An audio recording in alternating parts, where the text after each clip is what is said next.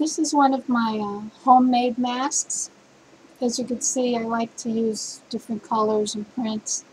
Anyway, I wanted to make a video about something about an hour ago, but I thought I'd better wait. So I went for a dog walk because it's not a video I should be making with a full stomach. Anyway, this is about my never-ending obsession with South Florida real estate.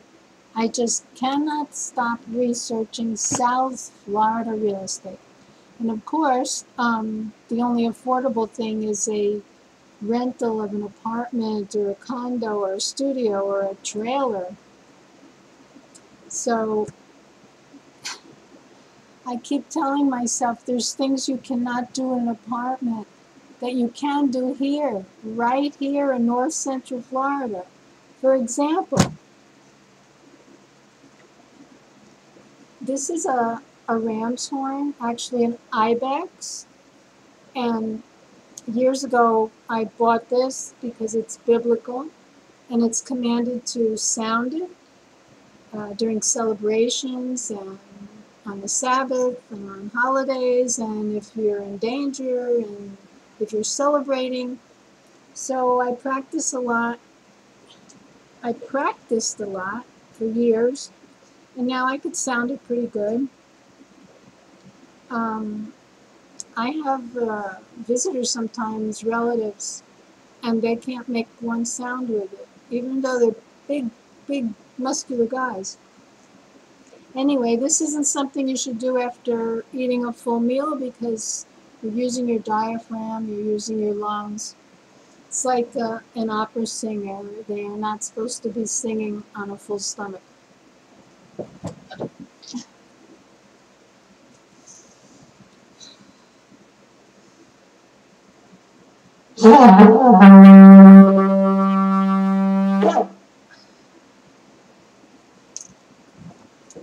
Now, there's no mouthpiece here. No mouthpiece. Some people cheat and they put a horn mouthpiece in it, like a trumpet mouthpiece. Anyway, how could I use this in an apartment complex? Can you imagine? Although I could probably sound it softly. Let me try that.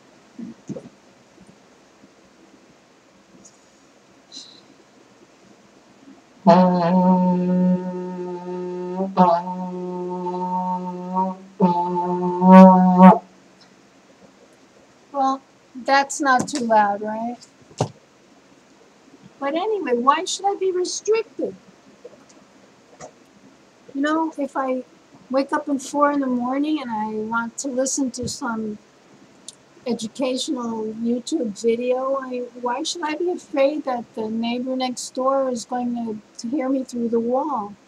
And I believe that there are smells that come through the wall. And right now I have a hard time with my neighbor's laundry, which is about 8 feet from my fence, because they use this very heavily scented fabric softener. And I'm just accustomed now to natural food and natural fresh air, and so I can't imagine, what if the smell of smoke from cigarettes comes through the apartment walls?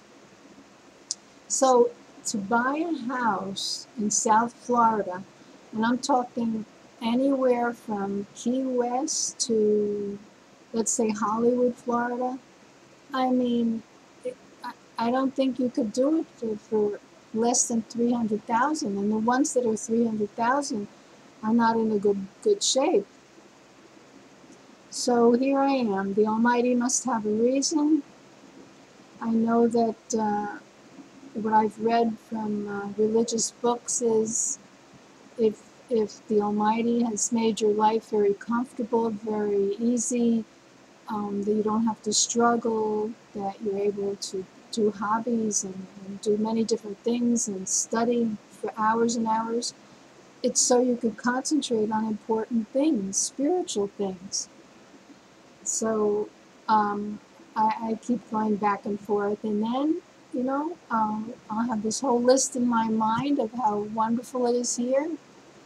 peaceful and clean and not too crowded, then I find myself the next day looking up South Florida real estate again.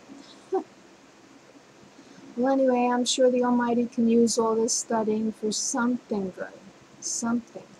Just yesterday, I read online that besides Zika and besides the coronavirus, that now there are cases popping up in Miami-Dade County of the West Nile virus again. So um, it's just incredible. I also read that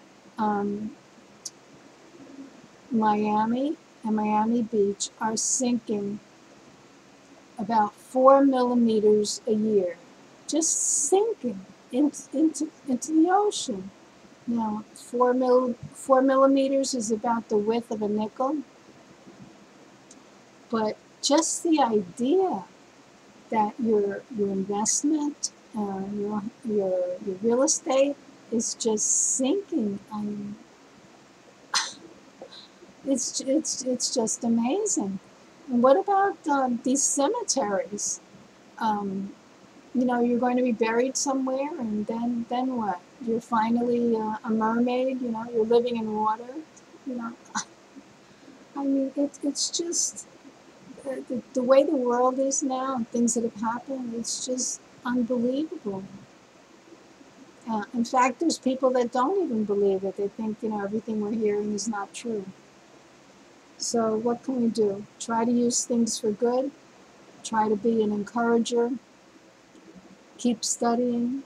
And be very careful what you decide to do, because you might get trapped in something that you can't get out of. And count your blessings. I'll keep trying.